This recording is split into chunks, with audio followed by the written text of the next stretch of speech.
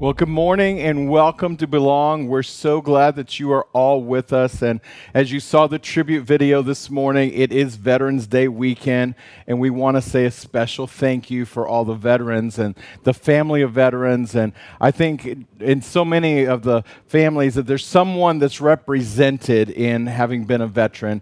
And I know Michael's got family members that served, and I do as well, and many of us do. And it's just a day, it's a great day for us to remember the sacrifices that were made. And the one screen that just jumped out to me in the middle of that is that some gave all, and you saw the coffin being pulled out with the American flag draped over it. And I can't imagine. And of course, our love and our prayers go out to everyone who's now missing, because today stirs up that thought of a loved one who was killed in action, and they didn't come home. And it just stirs up a lot of emotions. So our thoughts and our prayers are with all of you as I can't even really say celebrate, but as we are thankful in this month of Thanksgiving for our veterans.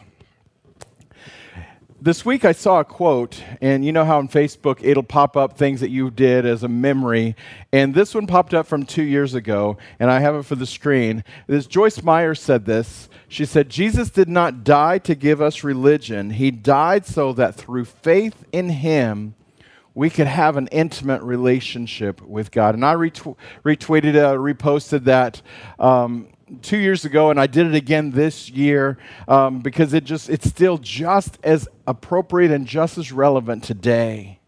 For us to take that into our mind and be in perspective. But really what jumped out to me was how we're looking at the word faith and how it literally means, when we dig down deep into the scripture, that it means to be persuaded or have confidence. Look at this. He died so that through being persuaded and confident in Him, we could have an intimate relationship with God. And that's really what the message of the Bible is. The message of the gospel is that Jesus and God had this great desire that we would be intimate with them.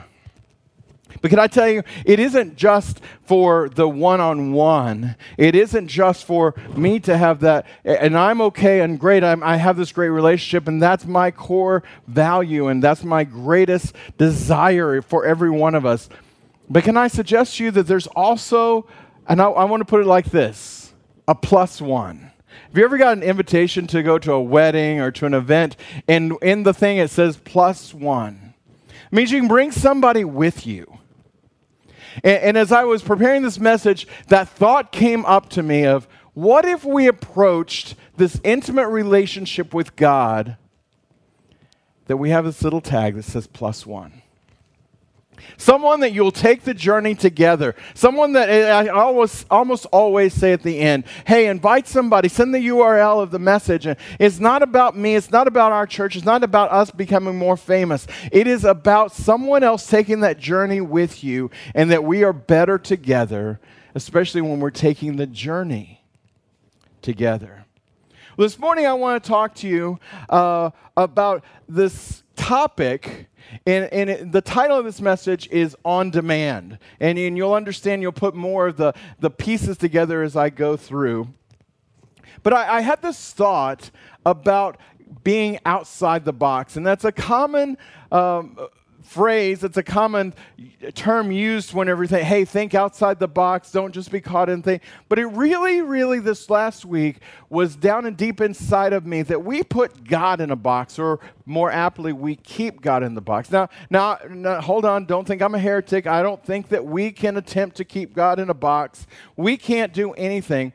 But there is this word from God that He says that if we don't ask for it, if we don't ask Him to do something, He is limited to what we ask Him for. He's not going to just see a need and just automatically go down there and meet it. He's waiting on us. And if we don't ever make this demand on God, on the power of God, on the power of prayer, and the power of prayer to change things, then we may just be left with circumstances. And God's like, if you just let me outside the box, if you would just invite me into your life, if you would just invite me into your day-to-day life, not just in the say a prayer one time and then think you can do it all by yourself for the rest of your life. No, if you can invite God outside of where you keep him. See, some people just look at church on Sunday and they'll say, hey, I went to church, there's a check box on that one. I can now live my life how I want to. Effectively putting God in a box, or like, okay, God, I did your little checkbox. Now you stay over there because now I'm going to go over here and I'm going to do all these things. And hey, God, if you could turn your head a little bit because I don't want you to see what I'm doing over here. Of course, that's ridiculous. But that's what I mean by being out of the box. Can we let God outside of where we try and keep him down in our lame attempts, but because he limits his ability and his interaction by what we ask for? Look at this in John chapter 2.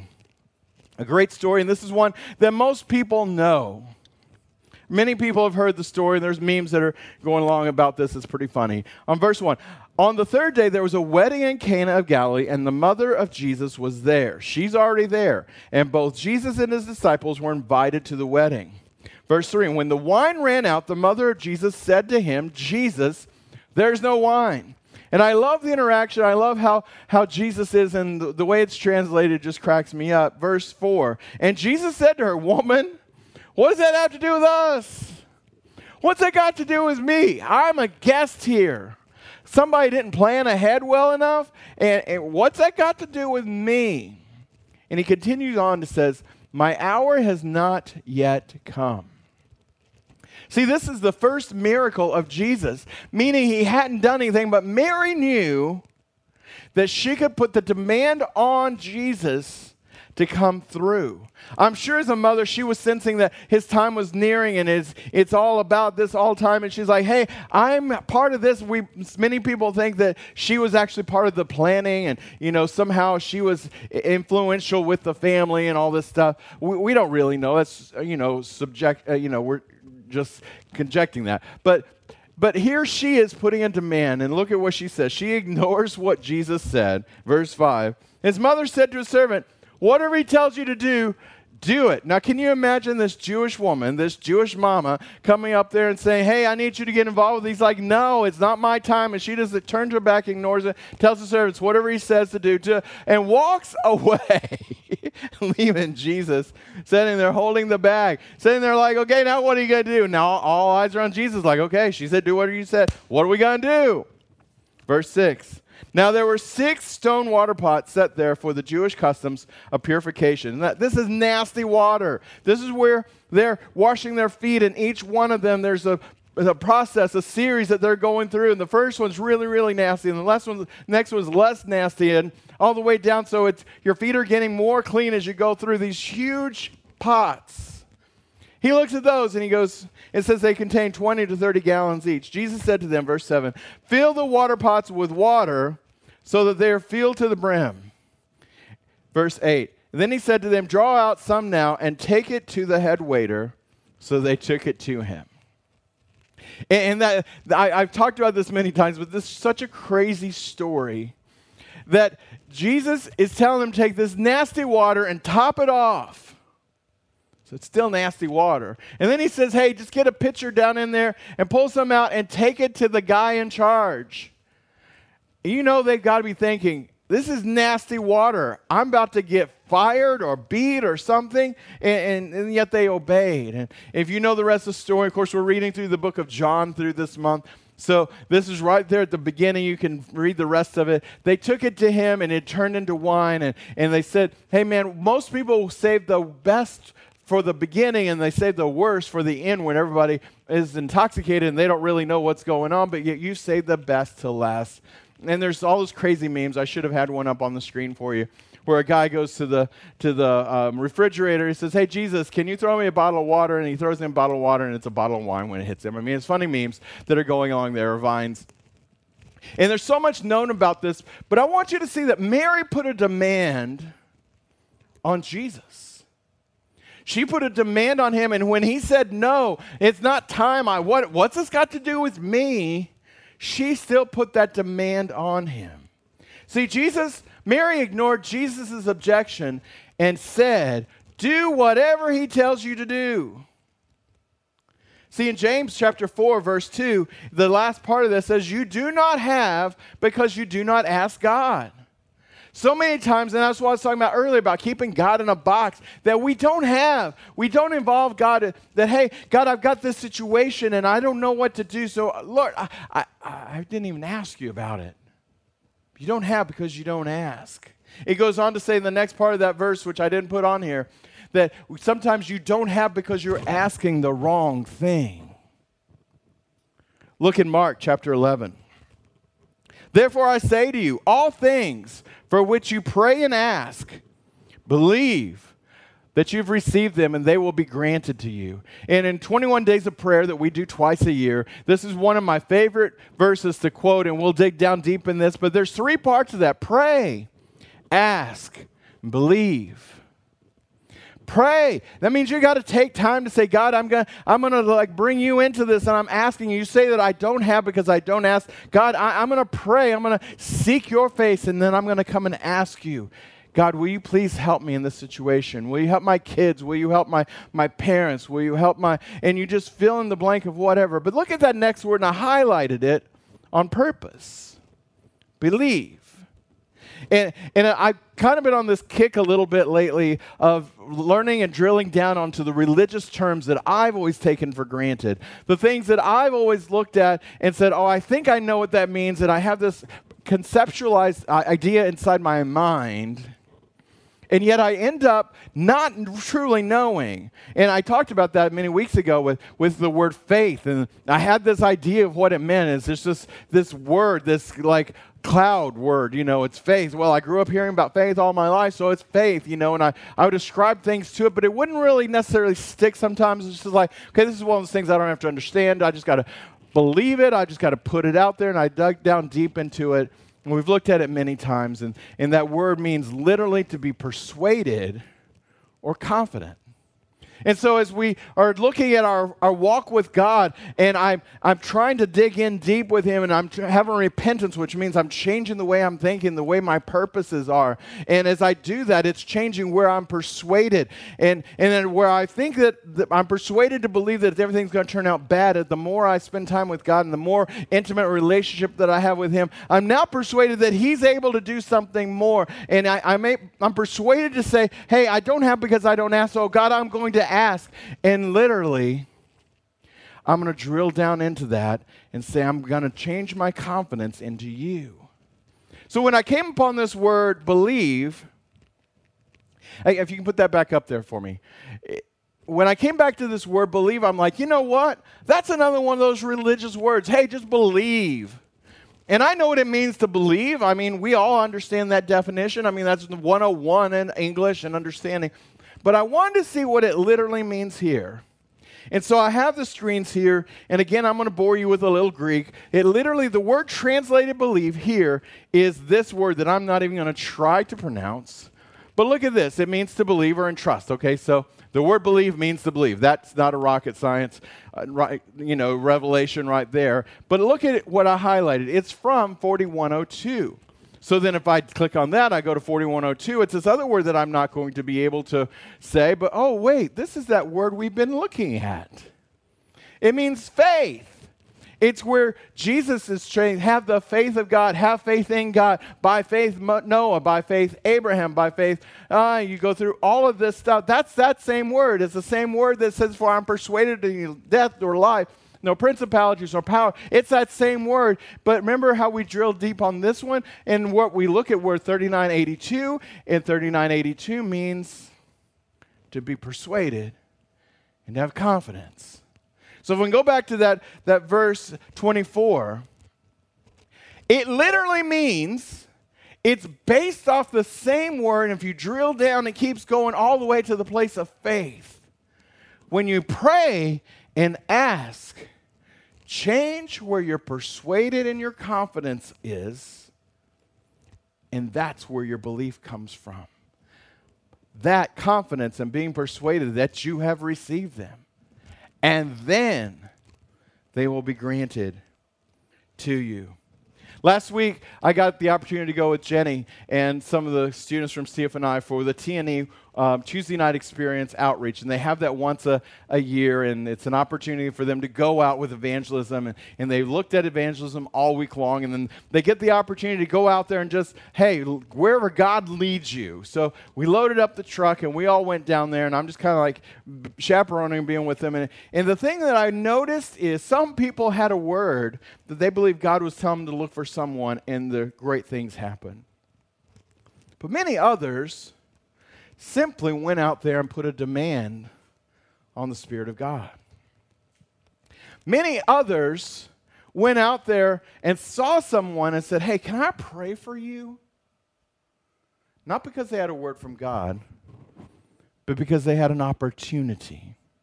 And that opportunity led to the demand being placed on God. Says, okay, God, I'm out here being obedient to you to talk to people, and now I'm asking you to intervene in their lives. What if the water didn't turn immediately to wine as we believe? That it was still nasty, rank water. Wastewater, essentially. And what would have happened if Mary had not put a demand on Jesus?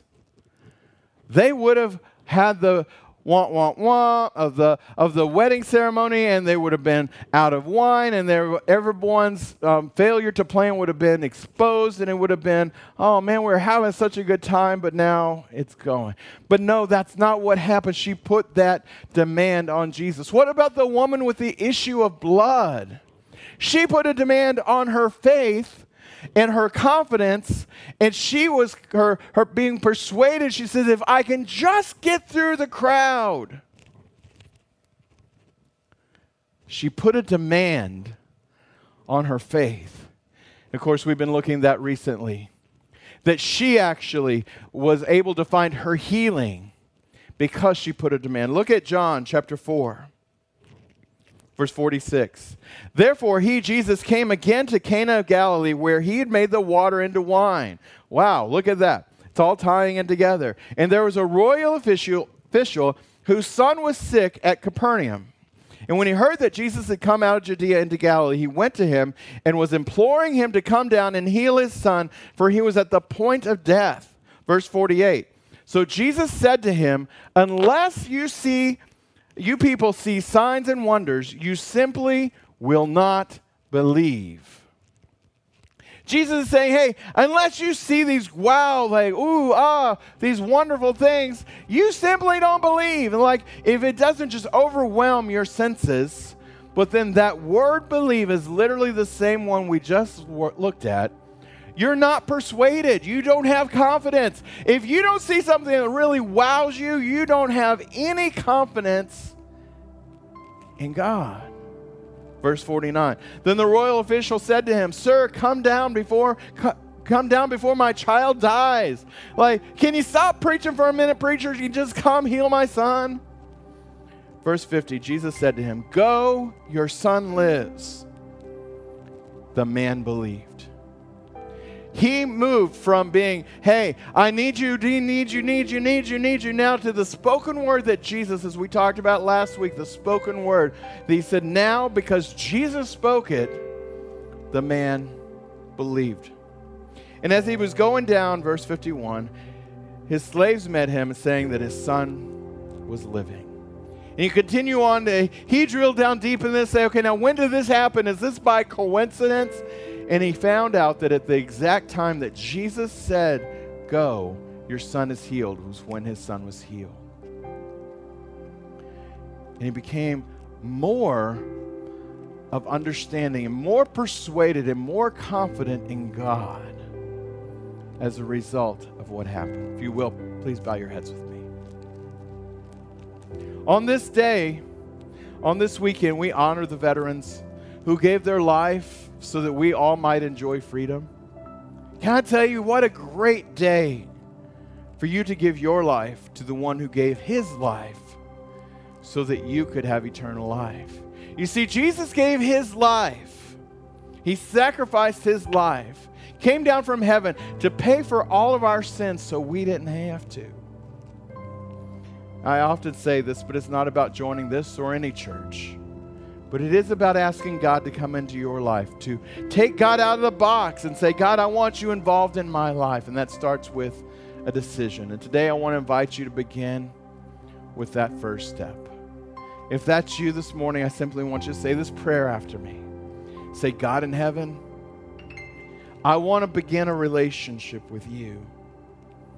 Thank you for Jesus paying for my sins so I don't have to. Today I accept Jesus as my Savior.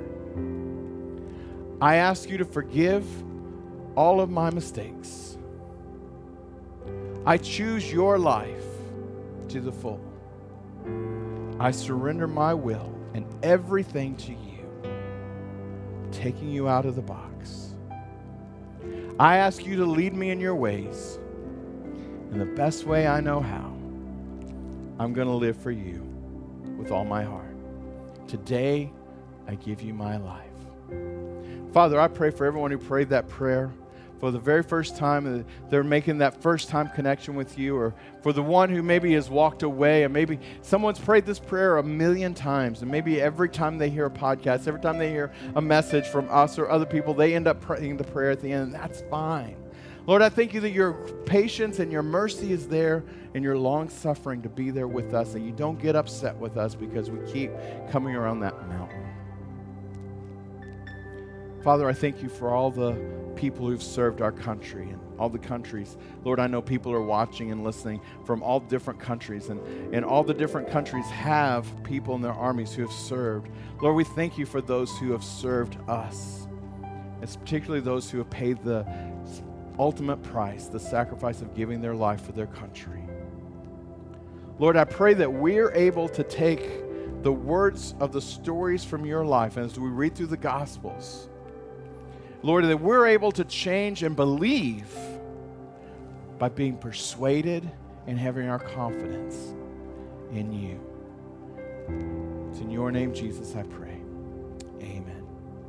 If you said that prayer with us, whether it's the first time or it's the second, third, fifth time, 100th time, I want to invite you, and you'll see it at the bottom of your screen, to simply text the word NEXT to 469-289-1114. Text the word NEXT to 469-289-1114. And that's our text communication ability that we can communicate with you. And for those who want to be a part of our financial solution and our financial runway, if you will, even, you can go to givetobelong.com. It's right there. Or an easier way is to text to give. Text the word GIVE, G-I-V-E, to 469-410-7788. Well, if you will, let's just pray and be dismissed. Father God, I just thank you for everything you're doing here with Belong. Father, everything you're doing with those that are watching and listening, Father, and I thank you for the journey that we're taking, Lord, as we're challenging to everyone to get a +1. Lord, that we'll all take this journey with someone else, and Lord, that we're better together. Father, I give you all the glory and all the honor, and we thank you for what you're doing. In Jesus' name we pray. Amen.